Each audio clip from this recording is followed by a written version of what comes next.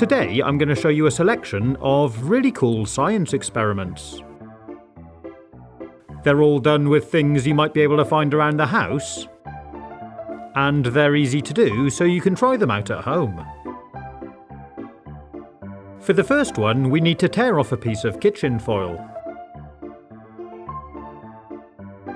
Spread it out nice and flat, and use some scissors to cut it into a circle like this. Next, we need to use the scissors again to cut the circle into a spiral. I stayed about an inch from the outside wall of the circle and kept cutting round and around until I reached the centre. Lay it back flat, and there's our spiral.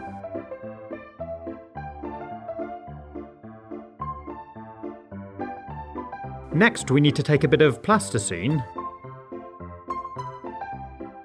and stick some to the table. We're going to be using this to hold a kebab skewer vertically, like this, with the pointy bit sticking up. Then take your foil circle, extend it out and cut it to about the same length as the skewer.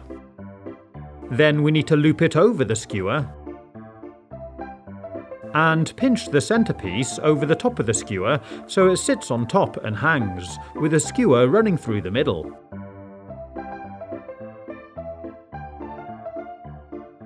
Use your scissors to cut the foil again, so it hangs a few inches above the surface. And if you need to, adjust it a little so it's nice and uniform and not touching the skewer. It should rotate nice and freely. Next, place a tea light candle underneath and light it up.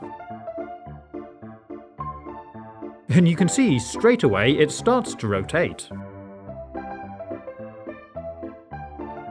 The rising heat from the candle flame causes the foil to spin like a turbine.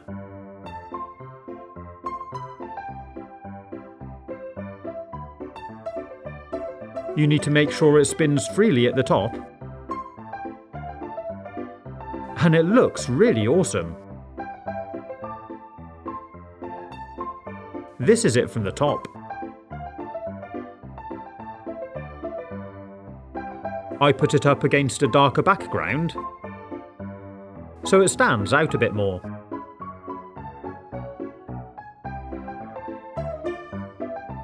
It's really simple to make, and you can see it does work well, even just with one candle. But I thought it would be fun to try it with two. The additional heat from the second candle makes it spin a lot quicker.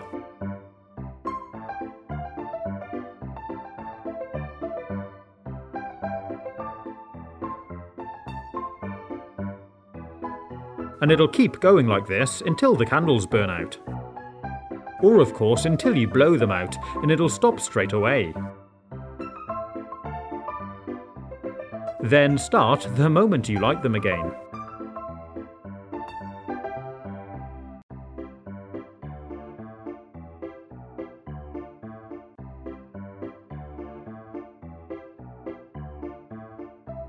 For the next one, I'm taking a drinking glass and filling it with Coke about 2/3 of the way.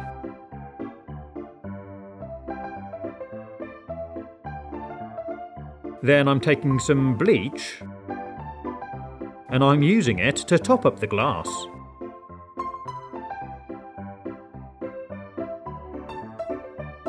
I gave it a stir with a skewer and sat back to see what happens. You can watch it becoming clearer and clearer. The dark colour of the Coke has pretty much completely disappeared. The whole thing took about 5 minutes. There is a small yellowy tinge, but you would never imagine it was 2/3 full of Coke. Of course, you must not drink this and dispose of it carefully. This time I decided to pour the bleach in first. I poured the Coke on top,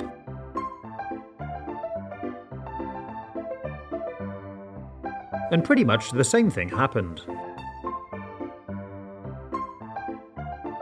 The bleach has stripped out all the colour from the Coke.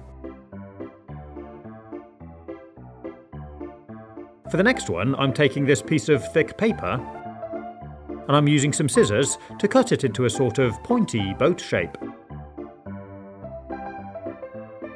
Then I cut out a thin channel running up the centre of the boat, like this. Next we need to take a tray and tip in a pool of water.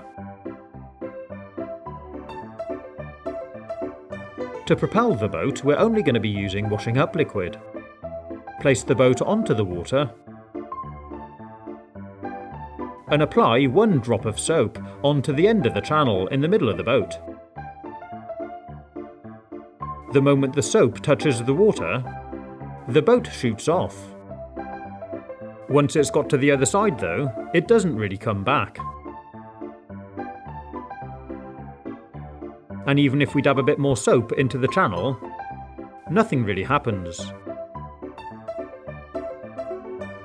To reuse it, we need to change the water, removing any trace of soap. Or do it again on a fresh tray. This time I made this really small version of the boat to see how well that works. I put it in and applied my drop of soap. And off it goes. Pretty cool, huh? Adding a drop of washing up liquid breaks down the water's surface tension and creates enough force to push the boat across the surface. Once the surface tension has been broken down, you can't do it again, so you need to replace the water.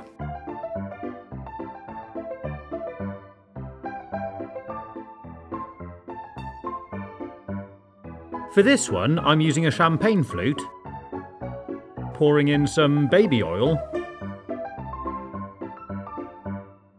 and adding a splash of water, which sinks to the bottom. I'm also adding a couple of drops of food colouring.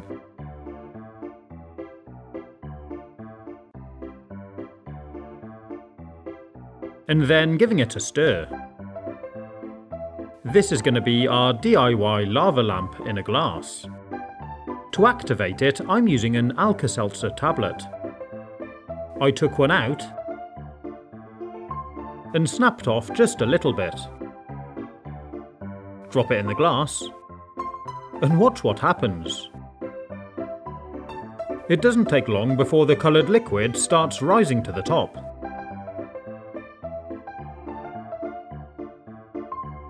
Then it drops back down to the bottom in a kind of cycle.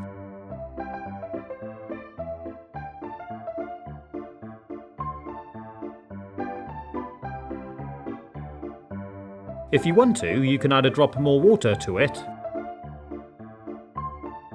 and more of the tablet. And you can see that a frothy head is developing at the top of the glass. Try to leave enough space so it doesn't trickle over. It looks really pretty, and I really like this deep red colour. For this one, I'm doing it in a larger glass. I'm adding a bit more water. And this time I'm using blue food colouring.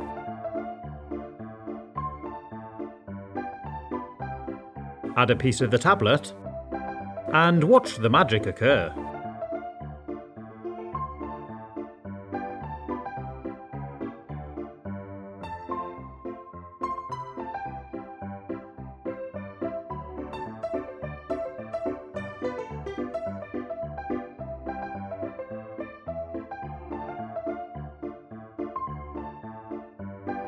And for the final experiment, we're going to start by peeling an orange. And it's not for the fruit we're after. We're actually after the peel. And if you pinch it like this, you spray out a small amount of fluid called limonene. And if we spray this liquid onto a balloon, it weakens the surface and causes it to pop. Ready? Pretty cool, huh? I tied a few balloons together and tried it on these.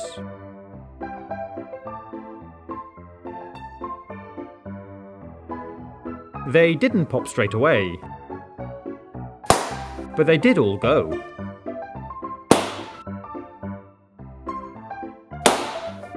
These two didn't burst, so I'm adding a bit more of the spray, and they didn't last long. I hope you've enjoyed watching this video. If you like science, you might want to check out the new t-shirt designs in my merch store. There's a link in the description. And if you want to see more videos, you can click here. Or take a look at my YouTube channel page. Stay safe, have fun, and as always, thanks for watching.